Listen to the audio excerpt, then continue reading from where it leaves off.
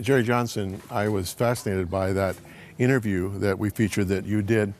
Where was it? Michigan somewhere? It was in Grand Rapids. In Grand Rapids, Michigan, which is sort of at least at one time, was kind of a mecca for evangelical ministries, as I recall. It is. It's the publishing mecca of the Christian world. Yeah, and a lot of churches there, almost in every corner. Here's a lovely girl from probably a middle-income family, 4 siblings, Christian parents, going to church, and she's standing there telling you that she tried to gas herself and then she tried to cut her veins. Her story reminds us, though, when we said the other day that suicides are preventable, that this is a preventable act, yeah. What we mean by that is no one has the suicide doom sentence on them. Now, Christy Buck was notified by the assistant principal that Katie, a junior, needed help. Every Wednesday, she went to the high school campus for 1 hour, 7 a.m., for 2 years. And through that 2-year process, helped her understand that she was clinically depressed. This girl needed more than just a prayer and a pat on the back.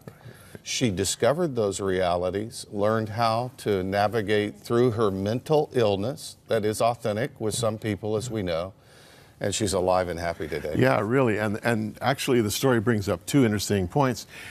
Going back to the book that you've written, Why They Die, Curing the Death Wish in Our Kids, in your chapter about common myths about suicide, one of the myths that you comment on there is that suicide is hereditary.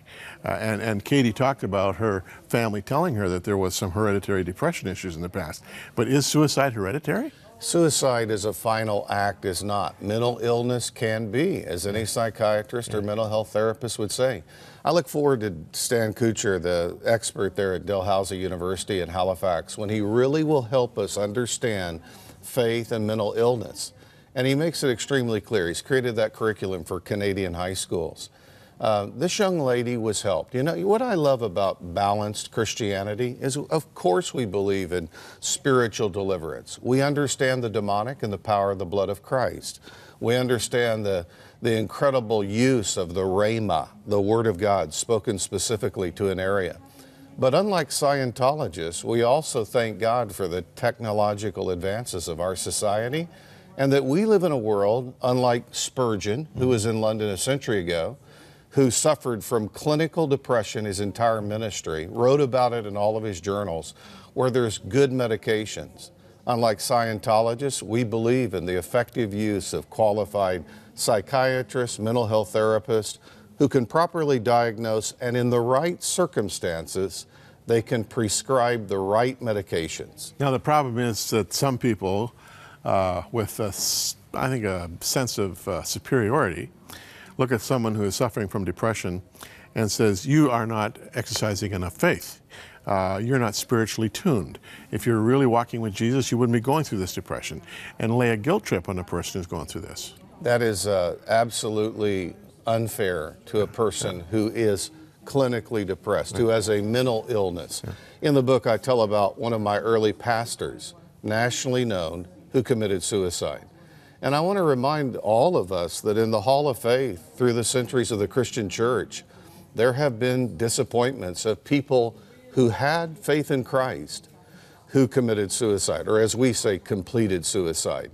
You know, historically, in the medieval ages, Dante used to say there was a special place in hell for those who committed suicide. I disagree with Dante, as do most evangelicals. They say suicide is a forgivable act. Well, of course it is. It's a gestation of a problem, and it's nothing more than the ultimate statement of saying, I feel hopeless. Katie tells us today there is hope, and I'm sitting here today to say there's hope too, because I had that same predisposition. Yes, you did. Now, this gal, who, what's her name, who showed up to help her? Christy Buck. Christy Buck. How is it, first of all, the school knew about her? And secondly, how far away did she live? Well, what's happening in Canada and the U.S. is with Kuchar in Halifax, we're now teaching mental health in high schools. It's a great advancement here in Canada. I applaud the Canadian government. The U.S. is doing the same thing. So Christy was teaching mental health. She should be a CNN Hero of the Year. I've never been around a 38-year-old spark plug quite like her. And now 20,000 kids are learning the realities of mental health, and they're learning the resources that are available. She made the commitment to Katie. Katie is alive because of her beautiful, beautiful demonstration of love. So this gal was teaching in her school. She came periodically, but she took the extra step, as we all should, and that's why we're emphasizing this book, Jim. I mean, we have the privilege here at Crossroads to take a lot of data. This isn't just something that Don and I cooked up. I mean, we're quoting scores of experts all over North America. It is a focus on Canada and the U.S. That's what makes the book unique. And it means that every pastor in Canada, every faculty member, every youth worker should and must get this book, because it will be used way beyond the emphasis of our 2 weeks. Now speaking of that, we have, to this point in time, I think, focused pretty much on young people committing suicide. Right. But talking about data, and you have a lot of data in here, and that, when I was reading the book, my eyes glazed over at times. There's so much in here, and it's really valuable. Seniors are also afflicted by this horrible reality. It is, and Dr. Crosby at the Centers for Disease Control and Dr. Kuchar, and that's why our friends must stay with us for every day, because it's not going to be a repeat. We are bringing new installments of information. But the pendulum goes like this. Adolescent suicide, there's a spike. It goes down to middle age. And there is a phenomenon about 45 to 55 where suicide spikes again, middle age, okay? Yeah. And then it goes down, but senior adults is the highest age group per capita that take their life. So we're not talking about an adolescent-only phenomenon. I think there are many that watch 100 Huntley Street that represent an older age demographic. They probably have a friend or someone among their peers that has a suicidal ideation. Why they die could probably help them in a life-saving way. Yeah, I totally agree. Now, one thing, let's move beyond the common myths. You have a chapter here called Life and Death Lessons for Teachers. Do we realize how important a teacher can be in someone's life? I mean, teachers really get the short end of the stick in many ways these days for various reasons, but teachers really play a critical role. Well, let me just say this. Teachers, clergy, youth pastors, we all have to work together. You know, I've been real close to this phenomenon. I pastored a young man who was an intellectual rights specialist. Bill Gates would only get on the phone if he was on the phone. He was acclaimed in his field as a young attorney who took his life. We remembered him with a very small plaque that just said, "For Chris." The reality is he showed the warning signs. And so teaching mental health, teaching the realities of something that heretofore has been quite stigmatized. I mean, let's face it, we don't talk about this too often.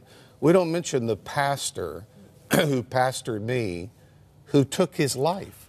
And we should, because it is an opportunity for us to be interventionist. Now, let's just talk about that for the last 2 minutes before we move on. How did this impact you? Your pastor, successful, well-known, takes his own life. What was your gut reaction, and what was your analysis of the situation, knowing him as you did? In his case, he had failed morally. And we know that a person's morality affects his theology. Yeah. It certainly affects his spirituality. This was a covert affair for about 5 years. And I believe the Holy Spirit was dealing with him. He left the church we were attending to take one of the largest churches in the country. I preached for him one day. We're standing on a platform, 4,000 seats. He turned to me and said, "Jerry, do you see why I came?" And I wanted to say, no, I really don't. The congregation was lethargic, but it was him. You could tell there was something wrong. And so he ended up, being disclosed, and then later goes to a cemetery, takes a shotgun, attempts to take his life, and doesn't complete suicide, struggles while a lady sees him, drives 15 minutes, calls 911. By the time they get there, he's dead. Had she responded quicker, he might still be alive today. We can't de-emphasize what Carl Menninger made clear at Menninger Psychiatric Hospital in Topeka. Remember what he wrote? Whatever happened to sin? So there is a reality of sin. Be sure your sins will find you out. For Christians, we live in spiritual light. And if we go back to darkness by behavior that is not a part of the light, I think we do open ourselves to what Paul said. Don't give place, telos, a door and a dresser drawer. Don't open up the smallest cupboard of your life. When we saw that, his son called me, a very renowned attorney, and he said, Jerry, my dad took his life.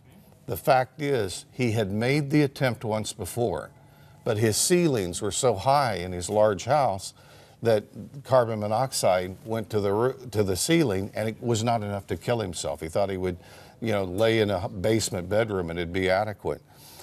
When someone makes any gesture, any verbal intention, any preoccupation with death themes, we cannot be idle. We must move and move quickly. And that's why, again, I just say the book is the key. Yeah, the book is called Why They Die, Curing the Death Wish in Our Kids. It's our offer to you, friends, as you support the ongoing, challenging ministry of Crossroads Christian Communications. Crossroads is making a concerted effort to be on the cutting edge. And if there's anything that is a cutting edge issue right now, it is this pandemic of suicide. All the secular press are talking about it. You're seeing cover stories in magazines about it. This is as current and as relevant an issue as can be. And we're trying our best to be a part of the solution. And so Jerry Johnston's book, along with Don Simmons, is a terrific resource, something you're going to want to have for yourself and for others that you love. 1-888-288-0003 is the number. Give us a call. Make this yours today.